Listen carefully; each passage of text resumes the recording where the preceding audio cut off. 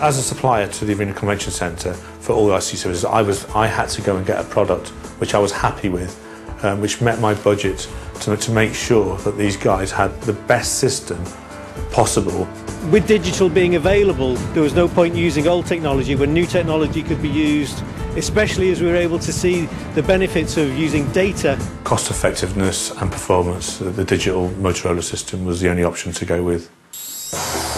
Within a brand new building which is working on, to some extent, cutting-edge technology, especially in respect of events production in the convention centre, one of the key issues for us is interference. This digital platform is offering no interference against those systems, which we think is a great benefit. Previously to the deployment of the digital system, we had limitations in both loading bays and some of the perimeter outside the building. Since putting the system in, we have actually got 100% coverage.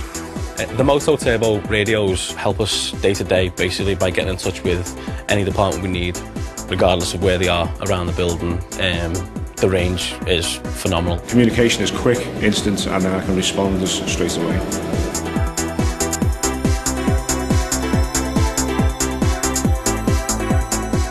The user groups we're in contact with at the moment is approximately 12 different ones, ranging from the cleaners to security, and also like the facilities maintenance to technical departments. We're currently operating around 60 to 70 radios, generally on any given day or any given event, rising up to around 100. If you imagine that's 100 in-talk groups, that's a considerable amount of radio chatter going on. We're also using Capacity Plus, which allows us to have multiple channels for the various groups and obviously increase those groups. Using the old system, there would be too many people on one channel, basically because everybody's trying to hear what everybody else is saying. So now we've got the scanning facility and the individual departmental channels. It gives us a lot more freedom to speak about intricate technical matters. The clarity of the spoken voice when it's received through the speaker, excellent.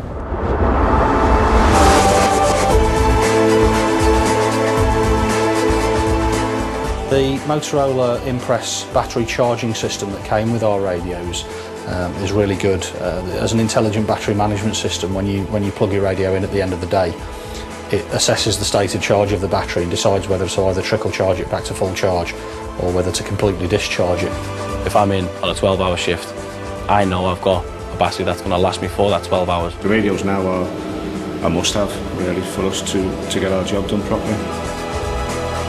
Some of the features we've purchased and we're looking at using in the future is obviously the text messaging between users.